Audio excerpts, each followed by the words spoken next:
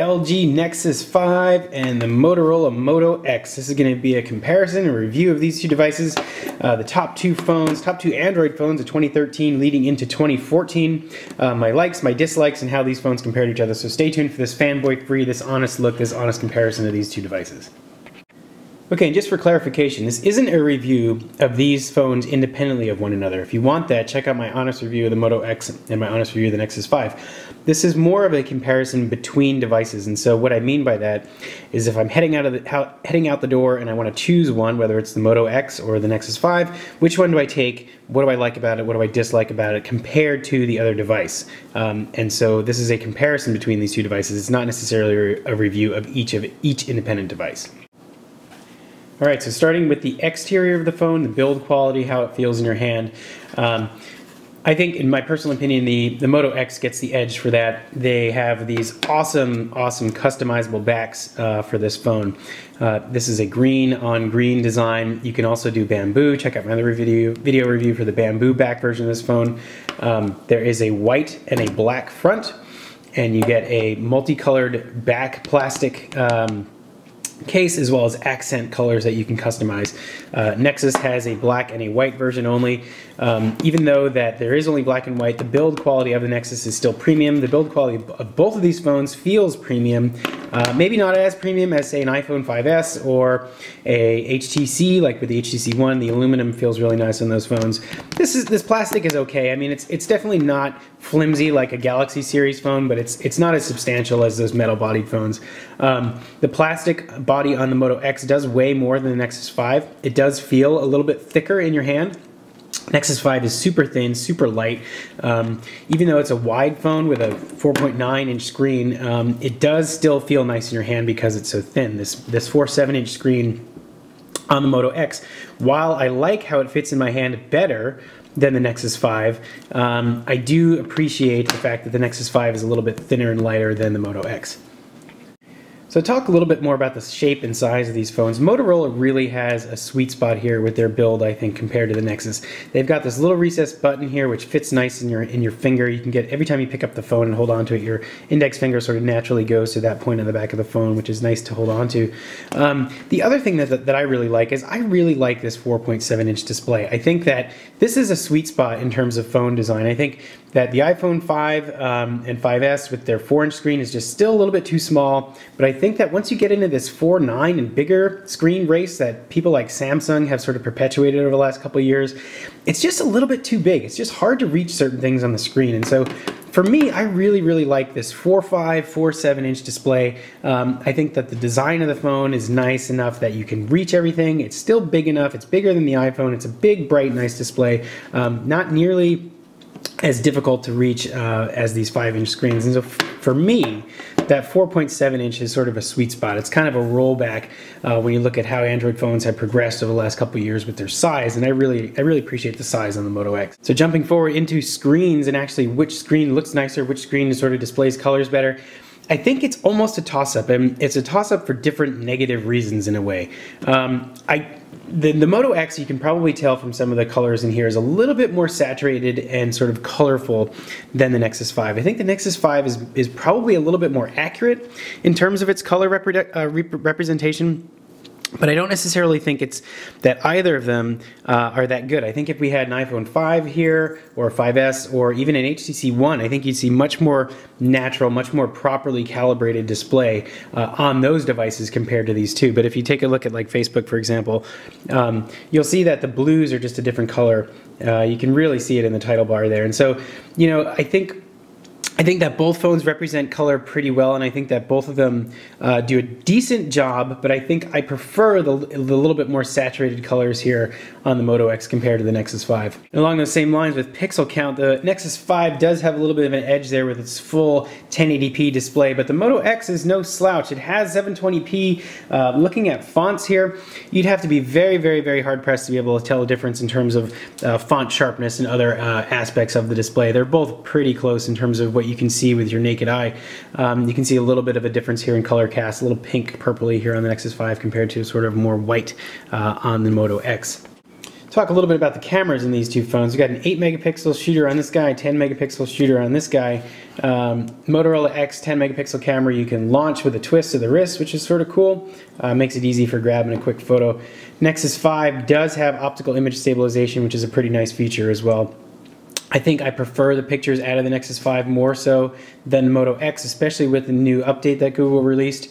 They're both pretty close, but they're not great camera phones. I think that if you're interested in a phone that's primarily designed for a camera, I would look to another device. Battery life is great with these two phones. I get about a day of use out of the devices between, texting, emails, calls, a little bit of gameplay, not hardcore gameplay by any means, a little bit of video watching, a little bit of web surfing. I think the Moto X for me gets me a little bit longer battery than the Nexus 5 does. But again, probably not anything that's statistically significant or anything that I would say, wow, this is a great battery like the Note 3 or something that gets me 2 days. I have to plug both these phones in at night before I go to bed, basically is what it comes down to. So, they're usable, they're great, they're not terrible on battery, they're not superb on battery, they're sort of average. But getting into the software of these two phones here, this is a little bit of a rant against Android. Both these phones are Google based, they're Google integrated, they're sort of advertised and marketed by Google, they're sort of supposed to be a little bit part of the Google ecosystem, generic, not necessarily like a Galaxy with its heavy sort of Samsung integration or an HTC with its Samsung or with its HTC Sense integration. But these phones both use Google Now. They both integrate Google Now differently, which is sort of a bummer because there's good and bad about all these guys. The Nexus 5 has a Google Now integration right into the launcher here, which is cool. It has all your information here, and it's an easy swipe over that you can get to. Moto X, on the other hand, has Google Now integrated into the lock screen, and so you don't even need to do anything. Okay, Google Now.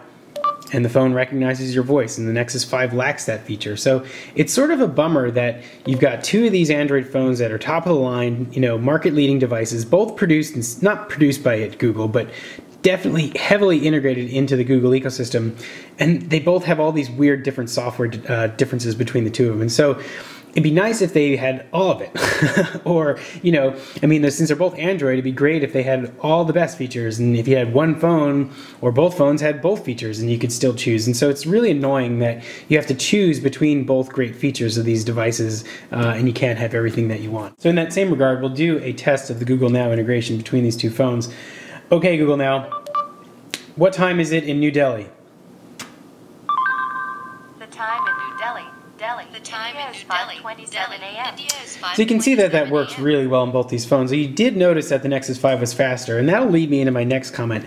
The Nexus 5 is definitely a faster phone. The Moto X, while it is fast, and I will say that it's definitely top of the line in terms of what's available now, late 2013, early 2014, it still does have lag. It still is slower than some of these other phones like the Nexus 5. Both these guys are running Android 4.4 KitKat.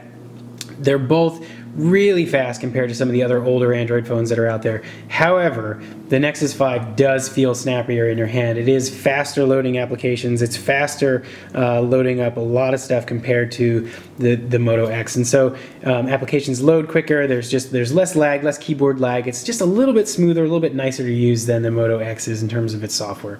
One other point about software, since we're on that topic, is the Nexus 5 has a much more robust development community than the Moto X as well. As of right now, January 2014, there is an entire host of ROMs and kernels and customization available to developers and to the average user on the internet for the Nexus 5. Moto X, while there are some ROMs available, unlocking the bootloader is possible and it's sanctioned by Motorola. It does void your warranty, and there are only a handful of ROMs available for this device. And so, the Nexus 5 wins in that regard too. There's definitely more support out there for customization on this device. Another nice feature that the Moto X has that the Nexus 5 doesn't is the active notification system. And so you can see the blinking LED light here on the Nexus 5, symbolic of a new notification. But the Moto X takes that one step further and actually gives you a little lit up display when you take the phone out of your pocket or when it's sitting on a countertop. It will actually show you the time, and you can press lightly on the screen and it will give you a preview of the notification from the application that's displaying it, whether that's a text, an email, a Facebook post, etc. You get a preview of that notification without actually unlocking the phone. You can continue to unlock the phone and go to the home screen, or you can swipe up and actually go to that notification and read that message. Pretty nice feature on the Nexus, or excuse me, the Moto X compared to the Nexus 5. One last thing to talk about is price between these two phones. I always quote unlocked prices as well, because carrier subsidies in the United States is just bogus, and I hope we're getting away from that. And it seems like we are, with both of these phones being offered off contract, direct from the manufacturer for an unlocked price. Nexus 5 comes in at $350 for the 16 gig model. Moto X, while it started at I think $580 for unlocked, it is now down to $399 for 16 gig unlocked, and they did have coupons where you could get it for $350. And so I picked up both these phones for $350, which makes them an even price.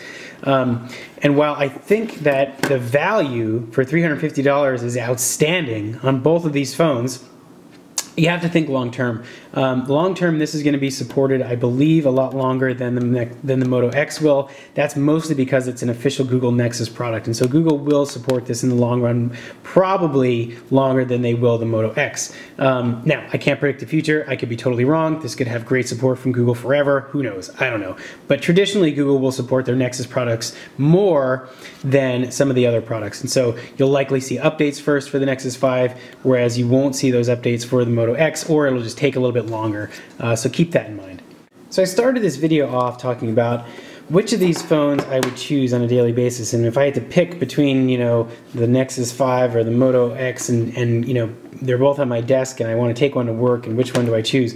Well, it's a really, really tough decision. I think both these phones have some pretty good pros about each of them, and fortunately for Google and for Android and the development of the Android ecosystem and Android as a whole, they're both probably better. Let's rephrase that. There's more good about each of these phones than bad about them.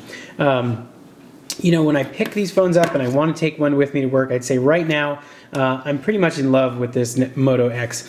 My other initial review of the phone was primarily negative, and now that they've lowered the price and they've upgraded to KitKat and they've got these new features built into the phone, they've improved the camera. I think in general I like the build quality of the phone. I like the fact that it's customized. It's a little bit of, you know, shows a little bit of my character and what I like in a device. The active notifications are awesome. The Google Now integration is awesome.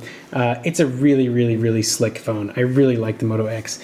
However, if I want to run around and play with different ROMs, if I want a device that I know is going to be rock solid with a great camera, that's thin, that's light, that fits well in my hand, that I can really rely on, you know, I know it's going to be fast, I definitely appreciate the Nexus 5. And so I think that for me, if in a perfect world, and I've been saying this forever, there's still no perfect Android phone. If you could take all the great features of this Nexus 5, the software support, the camera, you know, and squeeze all that into this Moto X, this would be the perfect Android phone. I mean, a customizable phone with direct updates from Google, with all the great Google Now integration, this would be the perfect device. But unfortunately, we're not there yet.